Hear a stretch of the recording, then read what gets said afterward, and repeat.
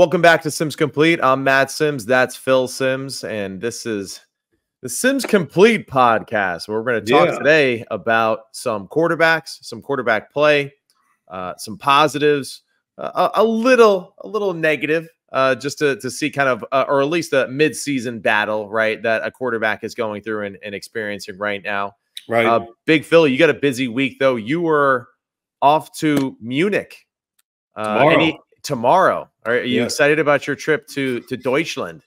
I am excited about the trip. I got to tell you, though, I'm a little concerned about the weather because it's going to be cold. Okay. And the high may be a 50. And I'm doing the game on radio, and it's open. You know what I mean? So I'm going to be standing out in the cold doing this game. And when you sit there, it gets to 50. That's still cold, whatever. But no, I'm excited. I think I'm really excited to see. I know that people won't believe this. I'm excited to see the Giants in person once again. And then I want to see Carolina in person. There's nothing like being there, watching a game, and you see it on the field. And hopefully I'll be close enough to really get a feel for it about players. And I'll never forget the first game I ever did over in London with Jim Nance. Right. Adrian Peterson was playing for the Minnesota Vikings. And after the first quarter, I called Christopher and said, "Oh, my God. Adrian Peterson, when you see him in person, everything you think about him, just throw it out the window." It was so, and you know that too. When you see guys in person or whoever, it does change your thoughts no matter how much you look on film. Did you broadcast the first international football game with CBS over there? Do you know about if that's true or not? I'm gonna say it probably. I feel like you were definitely doing it though, as when all this international first started. Yeah. So it was fun going over there, listening to all the fans, getting in arguments about soccer and pro football. So right. That kind of stuff was fun. But the fans and all the people I did the first game. It was in London. Yeah. They couldn't have been nicer. They were so excited about NFL football. So take that. I don't know how many years ago that was, but that was a long time. And to where it is now. Right. And how the fans are reacting to it. And it's going over great in all the places the NFL has gone to so far. It is cool that you were there for the laying of the foundation for American football over in Europe and seeing that, because I remember you coming back and telling me multiple times how, hey, they might not know everything that's going on in the game, but they were engaging. They were having fun. They enjoy the game, even though they're kind of figuring it out. And I think it'll be cool too to see your reports from that first time till now. And also, this will be your first time going to Germany. All your other games were in London, correct? Right, all in London. I did one in Mexico City, but I did a couple down there, I think. So that was good too. I think over in you're in London, and we were over there. I think the first thing the fans love the hitting.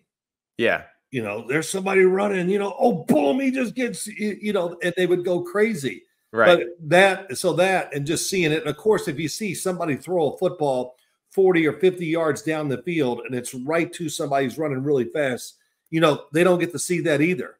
Yeah. And so that was really interesting. But always the big problem, which they have fixed, I think, almost every game I watch, is the fields. Yeah. We got soccer fields, but now we got some 350-pound guys running on it. Right. And they don't weigh 175 or 100, whatever a soccer player weighs. And those fields were always an issue early, but they finally got that fixed. Yeah, that's a great point. And I think from what I've heard so far, at least just, Germany is a different fan, and they seem to really enjoy the game even that much more than what it seems like than the London fan base. Or at least just like from what people kind of say as far as just how enthusiastic they are when they watch the game. So that'll be exciting. All right, so we'll talk a little bit more about the Giants and the Panthers here in a minute. But let's kind of go through our rundown of quarterbacks that we want to talk about. And the first one, we're going to start in a little bit of, what does the future look like for this team and this quarterback, given the current state they're 6-3. So don't get me wrong, they're having a good season. Right. But it hasn't quite looked the way that we expected, and that's CJ Stroud and the Texans. Last week they play against the Jets. CJ arguably has his worst game of his NFL career. He's 11 of 30, 191 yards. He's sacked 8 times. Yeah, just when you watch that film, big guy, what was like the most glaring thing to you about that performance by the Texans? Oh, well, the pass besides the protection. Yeah, well, the fact that here we go. So people now on TV, they're not putting it together. Not everybody. I don't mean to always say this, but I watch and go, well, CJ's not having the year that he had last year. Hey, right. No kidding. Wow, that's a great evaluation. Yeah. But missing receivers, offensive line definitely struggling big time. Right. Then he's holding the ball too long. When you escape here and there, it catches the defense off guard. But now he's trying to escape so much that they're just running him down. And so that's a big deal. Bobby Slowick, the offensive coordinator, as you know, Matt, and we talk about, you got to keep reinventing yourself as an offensive play caller in the NFL. And not enough of that. People are all over some of the routes and what they're doing. So there you go. And we see quarterbacks who we go, oh, well, he's no good. And it just makes you understand what can happen to a guy that we just put in the top 5 or 10 of the quarterbacks in the NFL when your players are hurt, receivers, offensive line not that good, people are not open, and all of a sudden you start doing things you didn't have to do last year. Right. That's a good point. And I think what was interesting about the Texans-Jets game from last week, from last Thursday, which seems like forever ago now, but the offensive line seemed to run block well, but the pass protection was an issue. Would you say, as far as the way Slowick calls the game, does he call it to protect the offensive line? Because, that's something like we know that offensive coordinators have the ability to call the game in a certain way to kind of hide some of the blemishes that they have in the front line. Does he do that enough, or do they just do kind of just pure drop back passing and leave their guys on islands too much? Yeah, I think they do it too much. They don't just run the ball enough. And, they got a physical runner and Mixon, all that. And they are solid when it comes to, you talk about the run game.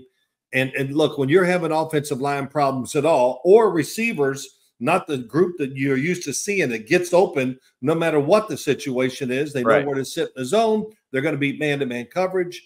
So you got to make adjustments. And, yeah, you know what? You're not going to score as much. The bottom line, your yards gain and all this other stuff are going to be different. But you got to do what it takes to win. And I think they got to understand really who they are and go forward with who they are and not who they want to be. And who exactly are they in regards to that with their offense right now and just the way that they have been pass protecting, you think? Okay, it's really simple. Play to your defense, okay? Right. They got a defense. It's pretty aggressive. They got some guys that's got speed and all that. Change your style of play. It's not dramatic.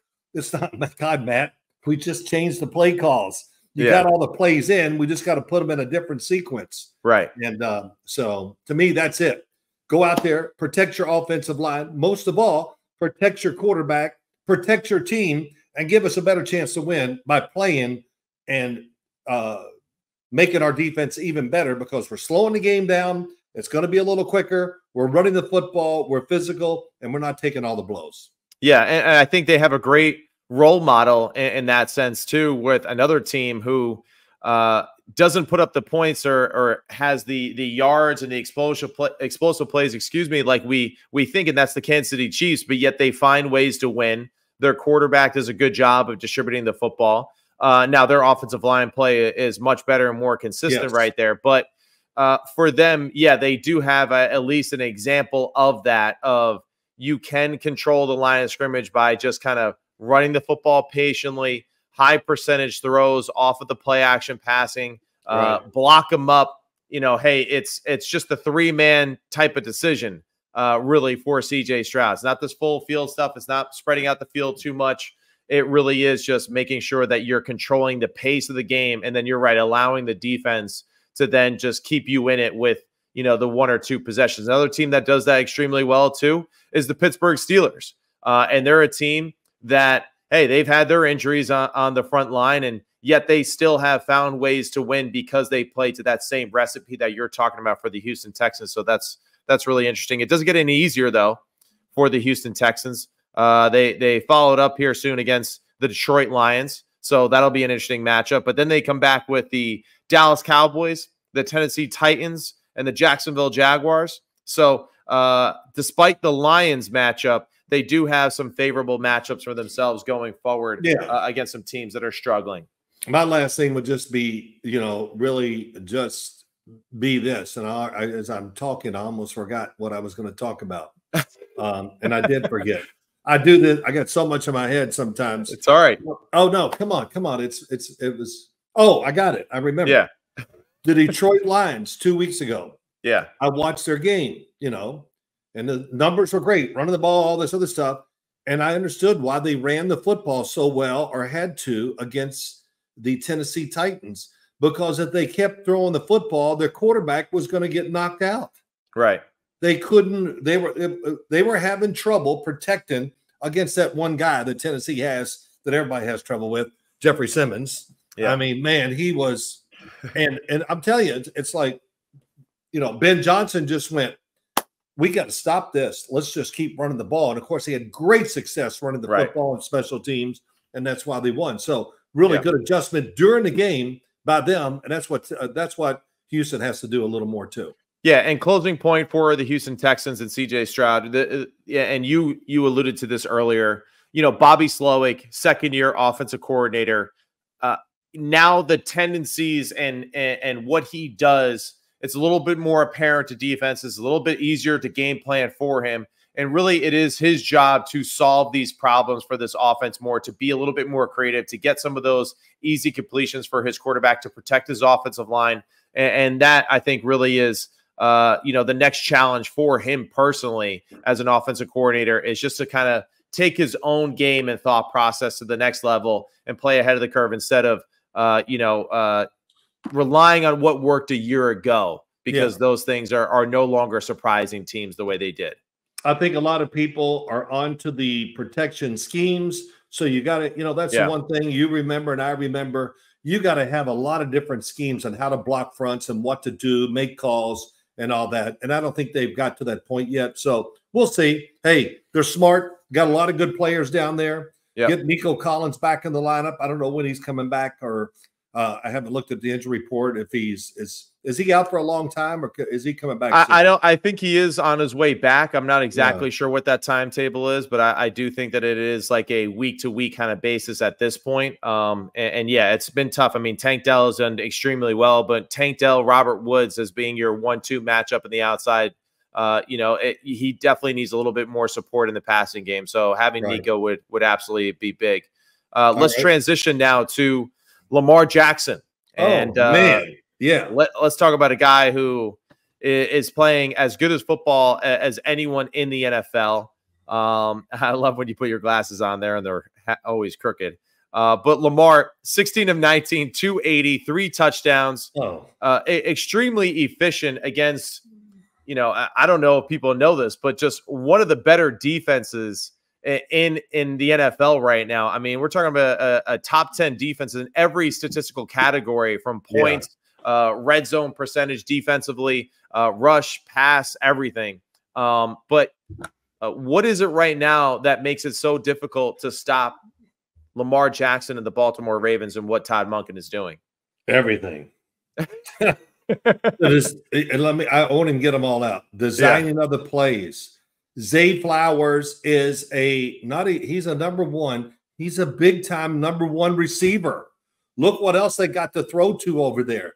They go out and get more reinforcements. Why? And I learned this, and I've talked about it a little bit, Matt, on some of the other things I do, that, yes, their offense is great. Let's go get something to help our defense. They go, well, nothing there really going to do what we want, so let's just make our offense even better. In other words, add to the strength of what your team is. And I love the fact that we got Deontay Johnson. I think he's going to fit into there. It's another good, solid receiver that can make plays and all that. But it comes down, let's see, Lamar. I don't even know what to say. Watching them play, and I kind of, they had a bad week. I was all over them when they had that great game a couple of weeks ago. But, Matt, they're in this thing. And I honestly, if they don't get to the championship game, it'll be a major disappointment. Really? Lamar Jackson gets great protection, but that protection comes from what? The fact that you worry about him running and moving. Right. And his movements to buy a little extra time to find people, it works out. Not good, it's damn great. And I'm not going to overstate it, but he is one of the top passers of the football in the NFL, and he's one of the top throwers of the football in the NFL. Right. I mean, he doesn't miss. You know, you and I know when he throws it, you go, he threw it exactly the way he wanted it. Now, his judgment might be a little different, whatever, but physically it comes out of his hand almost and he's got a compact motion. His arm is strong, and now we're putting all the movement into it. Man, Baltimore's offense, good luck, everybody. Right now, Baltimore is 5th in the NFL in third down conversions at 45%. First in the red zone, 74% conversion for points for them. Points per game, they're second with 31. And you're right, passing yards per game, 254. And let's not forget, in rushing, they're number one in that category as well with Derrick Henry with 191 yards per game. So across the board, a top 5 operating offense right now in every category. And, you know, for what they're doing, Todd Monken, it's great. It's a little of everything. And I think this last matchup, it's a good indicator, too, of just how explosive and powerful and efficient they are on offense, because we've seen Denver give teams tons of fits. Yes. And they're getting after the quarterback. They're hitting the quarterback a ton. They're confusing quarterbacks, throwing into coverage, a lot of contested throws. We didn't really get to see any of those things to the Baltimore offense at all. And I think that's because it is very difficult for Vance Joseph to scheme up looks to take advantage of Lamar Jackson with all the motions, with all the shifts and formations they have, with the different personnel packages, with all the good players, with the speed and power they have on the offensive side of the ball. Right. And then the precision passing by Lamar. And I think it just kind of shows you that Baltimore offensively, we've always kind of known them as this defensive powerhouse, but Baltimore offensively really is kind of the cream of the crop right now of the NFL and their performance. No doubt. It's not even a question. And, you know, the Denver Broncos, there were parts in the game, the defensive line, they're like, why are we trying to rush the pass? Yeah. Because it's doing no good. We're just letting him move around and make bigger plays. Let's just stand there and let him make a decision and throw from the pocket. And I'm serious. I kind of saw it. Right. And of course, the defensive backs, who really have done a great job for the Denver Broncos, well, they had to cover the second route too much. Right. Quarterback moves, and you could see it was wearing them out during the game. Yeah. And it was really impressive by Baltimore. And you know what? I'm not even going to talk about their defense and worry about it. I just say, hey, offense, put up 40. Let's go. Defense, can you hold them to 35 or 30? That'll be great. And I'm really being serious. That's the way I look at it. Their offense has got to carry the team, and it can't take weeks off. It's got to just keep going every week. And I think they can. And I mean the things I said. I don't just say it randomly to get anything. I really believe that about Lamar too. He just does not lose control of the football. Yeah. And defensively, do they have maybe that game wrecker pass rusher that maybe some of the other teams rely on in the NFL? No, but they do stop the run. We know that they're going to be a tough football team, like every Harbaugh football team is there in Baltimore. Yeah. And, you know, I give them the benefit of the doubt to figure out some of the issues that they've had, especially with their pass defense and just having different looks and things of that nature to help them create pressure as the season goes on. Right. But you're right. Their best defense at the moment is the fact that they are such a good offense and putting pressure on other teams to really just keep up with them. And that's an important thing for this football team when we know that that's their identity really currently right now. And hopefully the defense can kind of pick up some momentum. We now go to Joe Burrow, who played phenomenal against the Las Vegas Raiders, a team that it really is falling apart at the moment. And we'll see kind of what takes place with this team from now even till the end of the year, but a lot of moving parts. Nonetheless, Joe Burrow played phenomenal. he kicked ass. It's so efficient. 5 touchdowns on the day. One of the best pocket passers, if not the best pocket passer in the NFL currently. And we get to see these two guys going head to head in this matchup. Yeah. What are your thoughts? Like, should we see a high scoring football game on Thursday night? What are your expectations for the Cincinnati-Baltimore Thursday night matchup? I think if Cincinnati wants to win, they better put the pedal to the metal on the offensive side. Right. And, now we got two different. We got the most precision passer and rhythm thrower in the NFL going against the other guy who's big time dynamic and everything, running, throwing, creating plays. So yeah, I think it's going to be a somewhat high scoring game. Yeah. And I don't like to pick games like this, but I'll be surprised if the Bengals can hang in there and score enough points to give themselves a chance to win. Because I think Cincinnati's defense, Lou Anarumo, really good coach.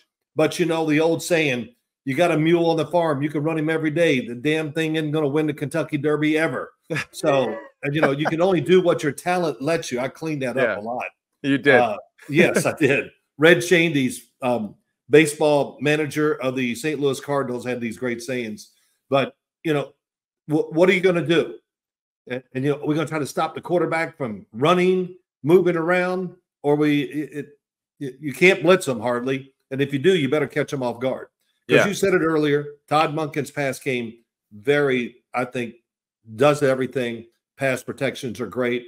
And, of course, they got somebody can elude pressure if they blow the blocking schemes or whatever. But I think Joe Burrow, you said everything. He needs to have one of those games against this Baltimore defense to give the Bengals a chance to win. Yeah, and the Bengals defensively, they've played poor. They really have. They have not lived up to – actually, I don't even know if they've had great expectations for their defense, but they definitely didn't expect it to be as porous as it's been this season. The one highlight I would say is that Trey Hendrickson is one of the best pass rushers in the NFL. Yeah. A week ago, he had 4 sacks, single-handedly just dominating football games when he's lined up in one-on-one situations. And that would be something that I'd be kind of shocked, honestly, if Monken and the Baltimore Ravens allow a lot of those opportunities for Cincinnati, for Hendrickson to have those. So we'll see if the running game can kind of wear out Cincinnati in their front and protect Lamar in those obvious passing situations in this football game. But should be a good one. If you like quarterback play, this is definitely one to sign up for. Now we go to Bet Online. Bet Online. Basketball fans, at that time of year again, the NBA is back. From the opening tip-off to buzzer beaters, Bet Online has you covered the best odds, biggest promotions, and live in-game betting on all your favorite teams. This season, every game matters. Bet Online has every stat, matchup, breakdown, and live odds to bet on during the game. It's the NBA, it's the NFL, it's the NHL. They got it all. Head to the website. Get in on the action. America's most trusted site for online wagering. Bet Online. The game starts here. So, Big Phil, now we go to Justin Herbert. Yes. Justin Herbert. Or as you like to say occasionally, Justin Bradford. Because for whatever reason, I'm just kidding. Yesterday, you got it was yesterday. You were trying to talk about Matt Stafford, and you kept saying Matt Bradford for whatever reason. But so Justin Herbert, though, Los Angeles Chargers, what they did on the road against the Cleveland Browns, a team that we thought maybe kind of figured out what they were doing and maybe build some momentum with Jameis as the starter. And that did not happen when the Chargers came to town. Justin Herbert was 18 of 27, 282 yards with 2 TDs. He was sacked 6 times. I mean, Myles Garrett just went on a rampage for about 4 plays. Go ahead. Sorry. 4 plays. Your glasses are still crooked. But other than Myles Garrett, just domination at one point in the game where he got 3 sacks out of 4 plays, the Chargers really did a good job, I think, of controlling this football game. They play great team defense. Dominated. What are your thoughts on Justin Herbert and how he has progressed in this Greg Roman offense? Well, it seems like it's just inching its way upward where we're going to do it all. Okay. We're trying to, now we got the run game. We're tough as hell. We all know it. and now let's give the big guy a few more chances to throw the football. He's taking advantage of it. I mean, I thought he was one of his. It's not even about the stats to me. He made throws under pressure, and it's not that he made throws to the flat. He's making 30-yard sideline throws with somebody hitting him and people around his arm and everything. That's what I find amazing. I know he's a big guy. I'm gonna say 6'6". Okay. If he's not, he's 6'5" and 1920 or whatever. You know, it's there. But he plays every bit that big. He can move around, and his arm angles, he's got a little Stafford in him. He does. Right. He can drop that arm, and you know, they blew a couple coverages. He took advantage of it with rifle shots down the field. Yes. He's got wonderful touch. But if there's one thing I'd say that Justin Herbert, maybe sometimes in short passes, if he has to hold the ball and he gets a little pressure, he just throws a rocket at everybody. He throws it way too damn hard. And that's something we saw Josh Allen kind of have this issue too early on in his career, even some points last year where he wasn't really sure what to do with the football. At the last second, he would just throw it so damn hard to a shallow cross or a check down in that situation. But you're right. I mean, the throw to Quentin Johnston down the right sideline on broken coverage by Cleveland, you know, that's a play where he's protected well. He slides out of the pocket just for a second to buy some time. They bust the coverage. Johnston is wide open down the right sideline, and there was no doubt, man. He rifled that ball and put it right on him, and that was a play of 66 yards for the touchdown. But those are the type of things that I think you got to be excited about for the Chargers, because J.K. Dobbins, I mean, that's got to be one of the better stories in the NFL this year with all the injuries that he's gone through with Baltimore and how he has played for that team. And even just, you know, coach being a Michigan guy and him being an Ohio State guy and just being the workhorse for that football team. It's been really impressive. And you're right. The physicality of the team, nobody pushes them around. And that's what's amazing. They really get after it on both sides of the ball. Well, come on. You know, look, we got Harbaugh and Greg Roman. I mean, come on. Damn. They'd like to play back when, you know, there was, you know, those no face mask and everything. I mean, they're just about tough. Yeah. And it's come through the whole team. And I think they've actually left maybe 2 games out there they should have won. Yeah. But, you know, they're still trying to figure out how they want to manage everything together. They're getting closer to it. The difference between Justin Herbert and Josh Allen is this. Josh Allen throws a hard pass on short throws sometimes, but it's what I call a heavy ball. Right. Justin Herbert throws at the same speed, but it's different. It's easier to catch. For one, it rotates a little harder, which I think always makes it easier for him. And it's just not just that big, heavy thing. And I think you know what I mean. And for people out there, it's kind of hard to explain, but there are quarterbacks that can throw it let's just say 20 miles an hour, the both of them. Yeah. But one is just a lot easier to catch than the other one. And yeah.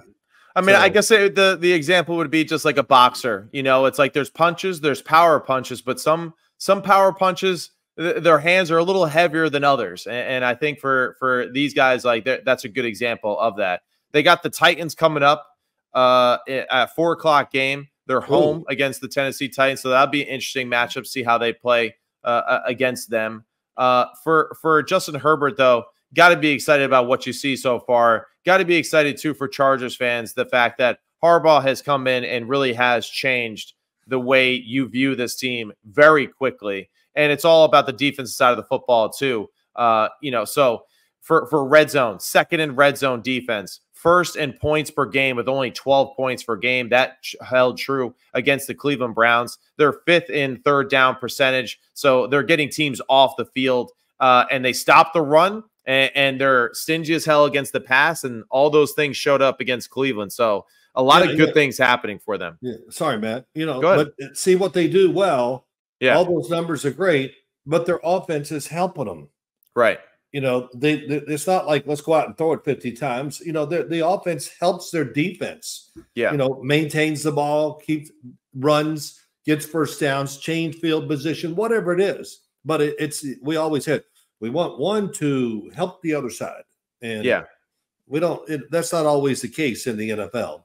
But and Chargers do a great job of it. And we're being reminded again that Greg Roman is one of the most undervalued coaches in the National Football League. What he did for Baltimore, hey, we're giving Todd Monken all this credit. Greg Roman was doing some revolutionary things with Lamar Jackson there. And of course, hey, maybe it got a little stale. They needed to switch it up. All right, that's fine. But here he is back calling plays again for the Chargers.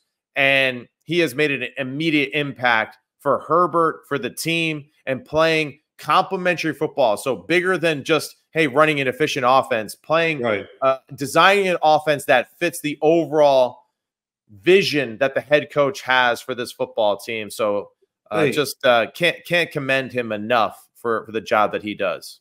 This is all true. I remember playing, and I'm saying this because of the Chargers. Yeah. It's like this. Jim Harbaugh could say in his headset, Greg, I need my defense to get some rest. Yeah. And what he's telling him, milk the clock a little, run the ball, keep the situations. We need a couple first downs to let our guys recover, things like that. That's complimentary football. And, I had it said to me a few times, hey, slow this thing down for us because, whatever, the defense is actually getting roughed up a little today. So, yeah, and that's what you do. And the Chargers do it great, fun to watch. I'm quietly a little bit of a fan. I think I turned into a fan last year watching Michigan football and hoping they would go undefeated and win the damn thing. I got to admit. Yeah. And I was happy for the Harbaugh family. And I'm kind of feeling the same way about the Chargers. I could root for a few teams in the NFL. And I'm not saying I want them to win the Super Bowl. I just want to see them do well and show everybody they're really who we thought they were. And so far they definitely have. You said it with Greg Roman and Jim Harbaugh. Yeah, agree. All right. And all right, so now let's get to Matt Stafford. Bradford. Yeah, Matt Bradford. Matt Stafford. So we are talking Matt Stafford now, and just what to think of this Los Angeles Rams team, who is now 4-4. It was ugly in the beginning, and lately, just the way that they played. First of all, Matt Stafford is so freaking tough. It's just amazing how he plays the football game sometimes, and just his fearlessness in the pocket. It's tremendous. He's got to be up there as one of the toughest SOBs in all of football right now, especially at the quarterback position, by the way that he plays. 25 of 44, 298, 2 TDs, an interception. And, it's not like he hit every damn pass in the game, because clearly, as I just said, he didn't. But it's not about the numbers. It's not about the numbers for him. It's about just when there is opportunities to make big plays, for them to stay in the football field, for them to close out the game the way they did in overtime. This guy always seems to come through for this football team. Defense did them a solid overtime game. Yeah. Short yardage, whatever. They stopped Seattle. They come back out on the field. And it's been a good game. I mean, he's making the throws. He's tough. We say all that. He takes – probably for me, he probably takes a few too many chances throwing the football, because he does have that disease. Everybody's open. Yeah. There's a window. I see it right there. Yeah, that's right. It's always open. And just look at the overtime. 3 plays, boom, bing, boom, touchdown, win the game. Sean McVay goes, "You're my man." Right. What the hell does he think? Game's on the line, always at the end. Not worried. Our boy bring us through. Pretty much. But the first throw could have been intercepted right in between a bunch of guys. Really way too risky. Yeah. But the second and third throws, that's why we're talking about him. Right. They were special down the field, guys running fast, and he hits them right in stride with the perfect ball, the perfect trajectory, everything like that. And we just want to give him some credit, because he does this so many times. Yeah. And of course, they won a Super Bowl, but he still doesn't get the recognition, I think, sometimes that he deserves. No, he doesn't. And this is a team that we were excited for, that we think that they can kind of rebuild into being a contender again. Right. You know, and we didn't think that it was going to happen this year, but we thought that they were a team that maybe could be a headache for some others and really be competitive. And, you know, it's more so just the development on the defensive side of the football, because they got a lot of young football players that are doing some good things. I mean, Kobe Turner's playing really well. Byron Young, Jared Verse, Braden Fisk. These are all guys in their first and second year in the NFL. And it seems like they have won those lottery picks right now with those players, because they're productive, they're tough, they're physical, they're athletic, and they are guys that have all the makeup of becoming really, really good pros for a long time for this defense. And we've seen them kind of show up here lately these past few weeks of how talented they are.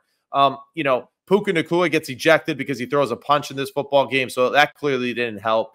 And really, it's more, I think, in this game too. You gave Stafford the opportunity to close it out late in the game. It was a little bit more so Seattle, you lost the game, than I think Los Angeles took it from them.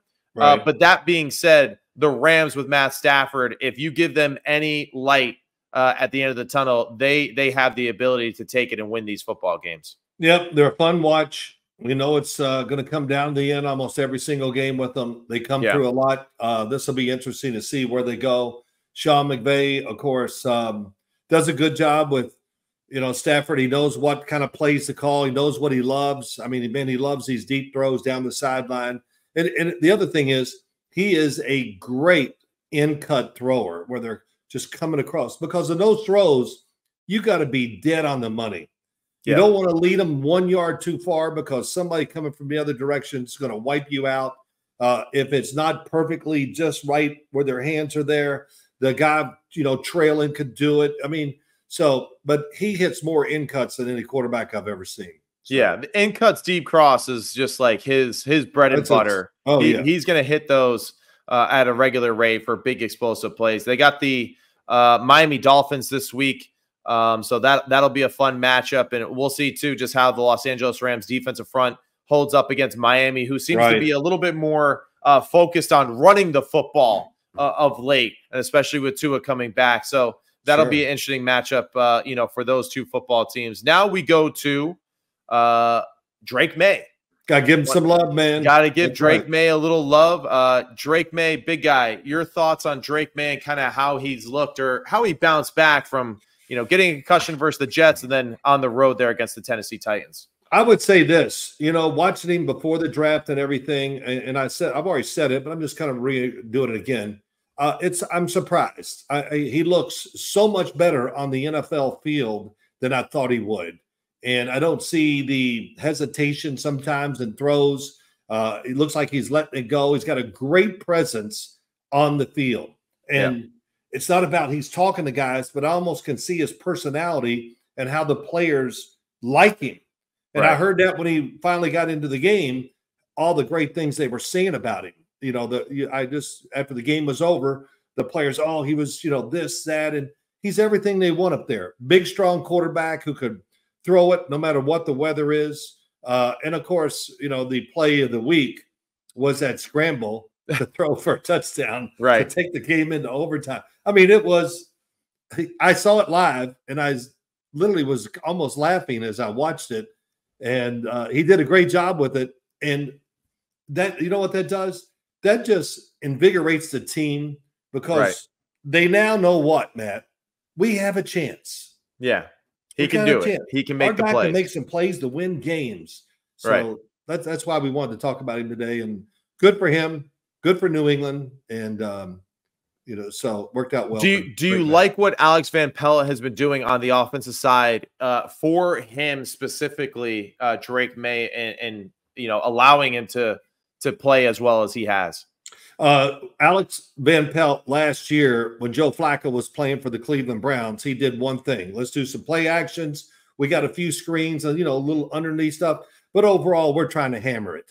We're trying to get that ball down the field. And I think they'll start working their way towards that more and more, because I think that's Drake May's strength. The fact that he's big, he can move around a little bit. And I think the one thing we did say about him coming out of the draft was he throws it downfield. That's the best thing he does. And when he's on the run, you got to cover the field 50 yards down, because he throws the ball, especially going to his right, awesome on the run. So, yeah, I think Alex Van Pelt's going to get this offense where it's going to be entirely Drake May offense here as we go along. I like that comp too that you make with Joe Flacco and just what he did with the Cleveland Browns, because you always raved about Drake May and his deep ball throwing coming out of the draft. You thought that, like you said, just, man, this guy is special when he throws the football down the field. And what's exciting, I think, for Van Pelt and for Patriots fans too, is that, all right, you have that Joe Flacco precision passing down the field off that play action game, but he's a way better athlete, and he is really athletic, and he can extend plays with his legs. And another reason why you love his throwing ability on the run, he was the leading rusher in this football game against the Tennessee Titans. He had 8 carries for 95 yards.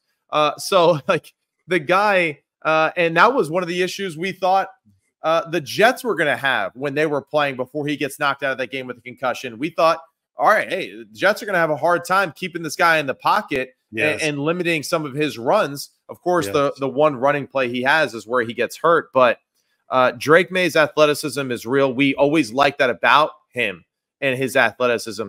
What's exciting, I think, big picture wise, and the thing that we were concerned about coming out, is that his rhythm as he moves in the pocket and goes through his progressions with Van Pelt and what they're doing on this offense seems to be way sharper than even what we saw in preseason. And I think that's a sign for Patriots fans to be very excited about for this quarterback, because clearly the repetitions and experiences are paying off for him, and the coaching staff is building an offense that fits him specifically, and that's downfield passing with a mixture of just his overall athleticism to extend plays. So really, really good signs for the New England Patriots and Drake May. So excited about that for them. And they have the Chicago Bears this weekend. So that's in Chicago. Chicago got worked against the Arizona Cardinals, so we'll see how that matches up for the New England Patriots there on the road against them. Big Phil. All right, let's do it. We're not going to go too deep into the weeds with these. No, let's be quick. Go ahead. The Jets. All right, talk to me, baby. Talk to me. Jets at Arizona, right? Correct. Yes. Okay. Well, first off, don't look at last year's films or anything before. I think the Arizona Cardinals have turned into, I saw bits of it last year. Yeah. You know, Kyler Murray now getting under center about, I think I read this stat somewhere, 30% of the time, which is, astounding. But they're about this. They're trying to be the toughest team on the field. Right. I mean, I think it's really evident when you watch them play. James Conner, I've never seen a running back that runs so hard every single play. Yeah. And he's not just a banger. He can get around people, make the right move at the line of scrimmage and all that. And I think as he gets the football, as he handed to him the first time, the second time, whatever, the third, he just gets angrier every damn run. I mean, I'm being serious. I know. And Kyler Murray, I watched one of their games on TV because the film sometimes I can't feel, sometimes a personality or whatever. Kyler Murray has bought into what they're doing. He's careful with the football. He's got, less interceptions than he's ever had in his career so far. Yeah. His decision-making is, honestly, it's too careful. Okay. Because there's a few throws I go, just throw it. You're not going to miss it because the ball doesn't get away from him very often. Right. But they're tough. Trey McBride, the tight end, is special. He is. And Marvin Harrison out there is one guy, and I think it's Michael Wilson. I'm not sure. Is he the one that starts? Does he start with? I don't write all this stuff down. But the Stanford wide receiver, I liked him coming out in the draft. I think the Cardinals last year, 2 years ago, picked him in the third round. So they got pieces all over the field. And the fact they're running it and they're pretty good in the red zone, all those things. So the Jets, just be careful. If you take them lightly, you could be in trouble. Yeah, this is an interesting game too, because a lot of people were saying, especially for the Jets side of it, that if they have favorable matchups going on the rest of the year. And I don't think anyone really could have predicted that Arizona would be a 5-4 football team that's leading the NFC West at the current moment, that has a good road win against the San Francisco 49ers, a team that absolutely dismantled the New York Jets to start the football season. But they're a team that's tough as hell, like you're saying. Yeah, Trey McBride, Marvin Harrison Jr., like two superstars for them on that side. But I think the heart and soul of this team, and you mentioned it, James Conner, DeMarcado, and how he runs. Man. Yeah, Trey Benson. We've seen a small, snippet of him so far in his rookie year. I think this kid is, I think all three of those guys, that's a really good backfield. We see what Detroit's doing with their running backs. It looks like the Cardinals are almost kind of trying to do something similar with the style that they run the football. I mean, 213 yards against the Chicago Bears.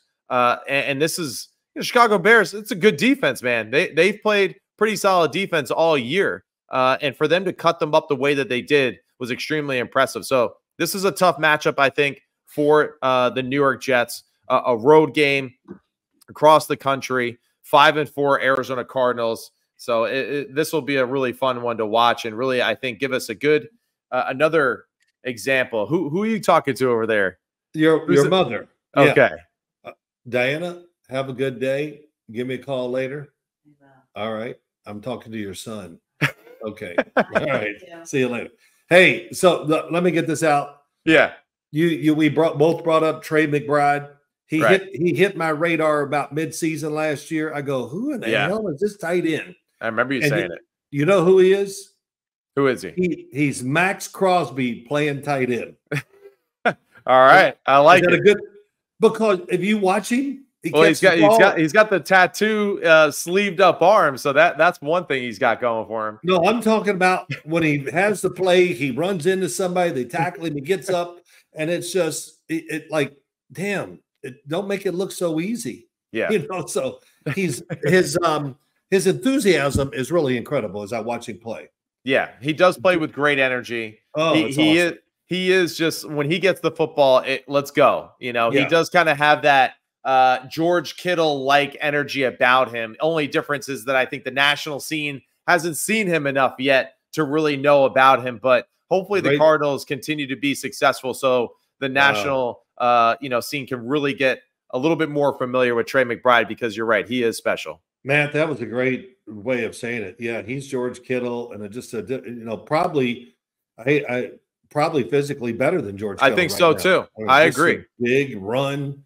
And that's who the offense is. And I know San Francisco talks about like, hey, George Kittle and all that, but like you can see Arizona, they make it about Trey McBride when they need to.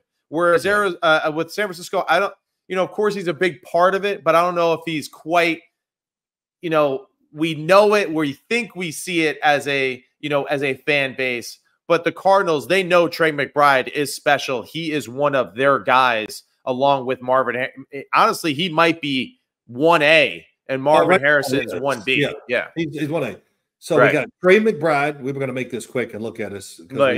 We can't keep talking. We're all frustrated talkers, so we got to get some out. Trey McBride, James Conner. Yeah. That, and of course, Kyler Murray. But that's what it's centered around. It is. And you talked about the running backs, 3 of them. They're all impressive. But it starts and comes from these guys are learning or whatever from the guy in front of them, James Conner. Right. And it to me, my last thing, it's just amazing what he's done in his career. I remember going to Pittsburgh when he went through all of his troubles and health and everything. And I thought, well, okay. But to see him come back and be the guy that he is now out there, it's I'm sure there's been stories about it, but it's a great story and almost hard to believe. So good for him. And, good for the Cardinals, man. Let's sell out the damn stadium, get a great atmosphere, help the players, things like that. So you're right. I wouldn't be surprised to see this right to the wire with the New York Jets. We'll see how it works. Yeah, I agree. And the NFC West, really interesting. And again, they're at the top of the division right now. So, I don't see why there's any reason why they could not win that division, which is how it is playing out right now. And now to cap off the show. Yep. The New York Football Giants. All right. So the New York Giants, you're flying over there to Munich, Germany with them this weekend to take on the Carolina Panthers, two football teams that are 2-7 at the moment. And, you know, for you, what are you looking to see for the New York Giants in preparing for this game, for the radio that you have this weekend? I want to see a team that is scared to the core. Yeah. I mean, so scared. Like, this is this damn Super Bowl. Okay. We're over in Germany. We're both 2-7. The Carolina Panthers, it's different. They're getting rid of everybody. They're in a total rebuild right now. And the New York Giants are not in that situation. So I think, you know, the emotion, we'll see. You win a game like the Carolina Panthers did. They only gained, about 250 yards. They gave up over 400 to New Orleans. Right. But I'll say this, Bryce Young made a couple of plays at the end of the game to help them win. Right. And I don't know what the hell New Orleans was doing. You're down a point. You know, it's 4th and 3. We don't have a pick. No, let's throw a 40, 50-yard fade route one-on-one. That's what we'll go with. God almighty. No, I'm really serious. That was unbelievable. I know. I mean, New Orleans, hey, we were all excited about their hot start, but they have just completely fallen off. And just, there's no sign of it getting better. And I don't really even know what the best part about their team is. Alvin Kamara, when he's healthy. And even that, I feel like they just can't get anything going. I have no belief really in what they do offensively. The defense, it's been what it is. And that's why, everyone's on their way out there. Yeah. You know, for New York though, last week against the Washington Commanders, did some good things on offense. Daniel Jones has 2 touchdown passes, first one in at home, this season, rushes for another where he essentially just runs over 2 defenders on the goal line there, but still come up short. You know, what is it about this New York Giants team where just they can't like put it together? Like, what do you see on film when you're watching them? Is it, you know, clearly the offense is struggling. What is it about the offense that I think frustrates you when you watch them on film? They got to be one of the lowest. I'm not a huge stat guy, but I'm starting to get into a few things because it tells me the truth. Yeah. They're not making big plays. Right. I mean, look, you just can't methodically every time drive 5, 6, 7. And a lot of that is because they're protecting who they are. Brian Daboll's calling plays. He goes, hell, I got to run it in there on first down to get a 2nd and 7. So at least I have an option. Right. And then here he is running the ball on first down and he's worried about 3rd down. Well, I got to get to 3rd and 3. Or what am I going to do? Right. Just not separating enough when the plays are called down the field, not making enough of those plays if it is there, and just mistakes and blitz pickup. Oh, my God, the pick they called against them down in the end zone on the touchdown pass with the tight end. Oh, come on. That was absolutely ridiculous. New York should have called and go, sorry, we made a mistake. You know, that was really that bad to me. Yeah, yeah. But, you know, to me, that the offense, that's what I see with the Giants, that we just got to try to – and, look, I know they do every week. These coaches have been doing this a long time. But they just got to find ways. Somebody's got to start making the plays. They got to design them, whatever, to make it easier on themselves. And the last thing I'll say about Carolina, when you watch them on offense and defense, it is as simple as it gets in the NFL. They are running training camp plays on offense right now. It's the basic plays, trying to just help their players just play instead of think. On defense, they do not do a lot. Not a lot of blitzing, so careful coverages, things like that. But I will say this: I watched 2 of their games pretty close. Damn, they hustle. Right. You know what I mean? They really hustle, like above NFL hustle. It's so they feel the sense of urgency. I can see that on the field. Right. They just lack talent. And the Giants, this is a must win for the New York Giants. I agree with you. I think it's a must win too for them. Azeez Ojulari has been an awesome bright spot, during this, tough few week stretch. Brian Burns, He's got 5 sacks in the year, 11 QB hits.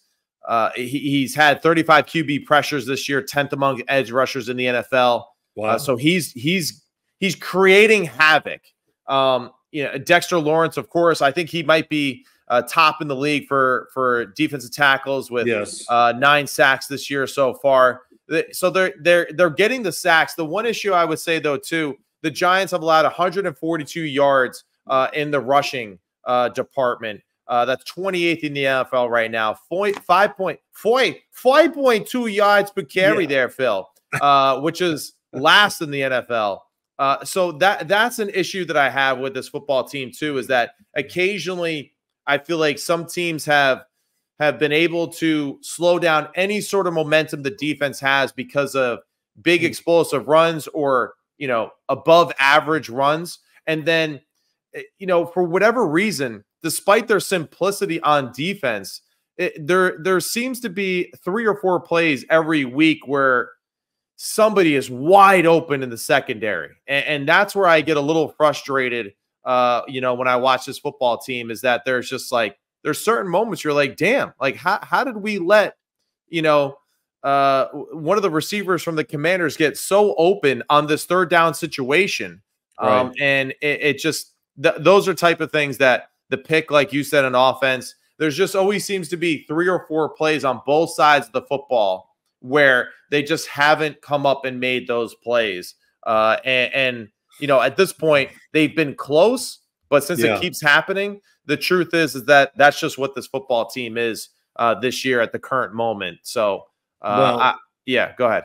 Well, yeah, Matt, look, they had a chance. They score. Yeah. Now they got it. They can stop them. We got a chance to win the game against Washington. Right. And that's when they give up the big play that basically when it was hit, you go, well, the game is over. Yeah, right. And they're going to hit Olamide Zaccheaus on a deep throw to the top of the sideline, to the home sideline there. I was afraid to say Zaccheaus because I was saying I'll screw this one up. But it's right. You did it well. It's that. And here's the other thing, that the quarterback, Daniel Jones, is getting hit way too much. Right. I mean, wow. Really, the number of hits he's taken, he's probably been hit and pressured and all that stuff as much as almost any quarterback in the NFL. And that is going to affect your play. It affects the fact that you might have somebody open. We talk about these big plays, but we can't hit them because we don't give him enough time. Right. And you can say whatever you want. When you see the hit coming, you got to throw the ball but protect yourself at the same time. You're going to miss some throws when you do that. Right. But damn, you can't stand there and just take it and get destroyed. Yeah. So this, again, he should get much better pass protection against Carolina. Right. There's got to be plays down the field. And if they do that, I think they have a good chance of stopping a very simple offense by the Carolina Panthers. Last thing, real quick. Yeah, go ahead. What'd you think of Bryce Young when you watched him play on tape? Really happy with what I saw. I thought he played really well. He got the football out of his hand extremely quick. It seemed very decisive on film. And I think that's what was excited. When I go back and check out some of these clips of him and he's playing, you could see that the experience of watching Andy Dalton play, I think those few weeks, and seeing how he went about his work and making his decisions and cutting it loose and just trusting what he saw, that was my biggest takeaway against the New Orleans Saints. I know it wasn't like for big explosive yards and all that kind of stuff, but I think just the way that he approached playing the game of here's the play, here's the coverage, there, it's open, go, cut it loose, move on. And, so I give him credit for the fact that the experience of Andy Dalton, and that's the cool thing too that you see. Andy Dalton is like right there, talking to him the whole game, keeping him upbeat, communicating with him. So you could see the type of presence that Andy Dalton, the veteran quarterback, has had on Bryce Young. And I think it paid off for him in that win over the New Orleans Saints. All that's well said. I would just say this. His size, I noticed it on game film. I noticed it's a detriment to a degree. It is. Yeah. They got to design. We got to get out of here's what we do. We got to do more for the quarterback. Yeah. So it's not a lot, but just do more. I mean, almost every time going out there, you almost see, we're going to give you a drive starter. throw the screen to the wide receiver. We're going to get 5, and then we'll run the ball, whatever. Right. Just more. And they're trying to move him around, but no, I don't think they move him around enough for me. Yeah. So those are just some thoughts, and I've been writing them down since I'm doing the game, and it's kind of fun. You know, you look at things that I probably wouldn't look at before, but since I'm doing the game and I see certain things happen, at least I got something to fall back on because I know why it happens. So that's and and you're right. When you do watch him, the size is a real thing. You know, the fact he looks small on the football field, he doesn't look imposing or physical in a sense where he could just take over the game by any means. And that'll be interesting to see if that plays into the favor of the New York Giants, just because of how well their defensive line has played in obvious passing situations. So if they can slow down the run and really get some situations where they know, hey, 3rd and long, we can get after the quarterback, that'll play into the hands, I think, of the Giants extremely well, especially since they just traded away one of their best receivers. So, we'll see how it plays out. But good luck over there in Deutschland, Big Phil. Okay. You have fun. Yep. And you the man. What? We're going there to work. I'm going to have no damn fun. We're going to work. Oh, please. Don't give me that crap. Okay. Mr. Mara is going to take you around Germany and say, hey, here's Phil Simms. You know, he's one of our superstars. He's the man. Check it out. A retired 11 jersey, all of that. Yeah. Okay. No. Well, John Mara, I think we're going to have. I mean, isn't Germany the location too that the New York Giants are? Yeah. So New York Giants games are played in Germany. So that essentially is their, international home team. So hey, they gotta re-educate these fans or educate these fans on the history of the New York Giants history, and that means you, playa. Oh, okay. Oh, playa. Yeah. Okay. Yeah.